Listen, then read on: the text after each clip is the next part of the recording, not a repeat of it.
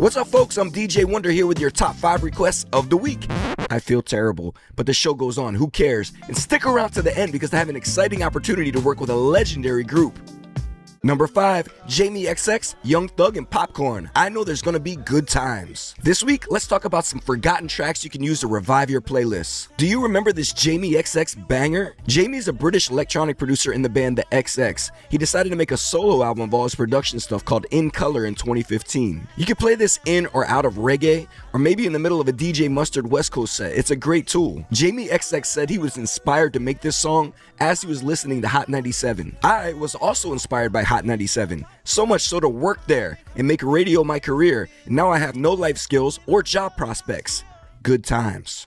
Number 4, Missy Elliott and Eve, For My People. I love the hip house revival of the early 2000s. Timberland, Kanye, Rod Digger, Joe Budden all had house influenced tracks, but the biggest one might be this 2001 song by Missy Elliott. For My People is a great song to bring back in rotation and segue into current house songs because it has the same production vibe. Also, Missy must have been very happy and thirsty while writing this song because she keeps mentioning ecstasy and orange juice. Weird.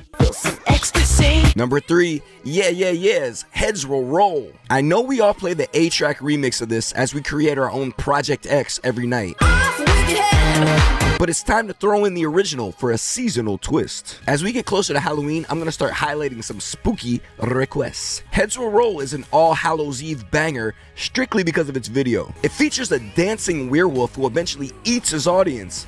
And that's a great metaphor for what the music industry does to us all.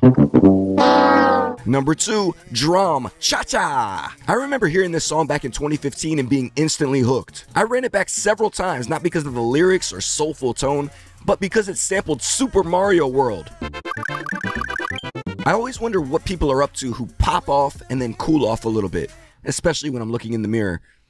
So I checked out Shelly's page, and he seems to be enjoying life, cooking, and still making music. Sometimes it's better to take a step back in this industry and navigate from the outer circle, so you never get hit with any laced baby oil. But do it sound so crazy? And number 1, Black Sheep, The Choice Is Yours, Revisited. Yes, we play a version of this every night with Crooklyn Clan's Be Faithful, but have you attempted to let Drez's verse play instead? I've been chronicling Gen Z's reactions to playing a muddy-sounding 90s song back-to-back with current hits, and I've been pleasantly surprised. But clubgoers probably only know this one because it triggers memories of dancing hamsters. You can get with this, or you can get with that. Did you know that was a Scion disc commercial? Also, Black Sheep is back together and touring. So if you're a producer and you have some heat for an upcoming reunion album, send all beats to beatsforthesheep@gmail.com. And don't say I never did anything for you.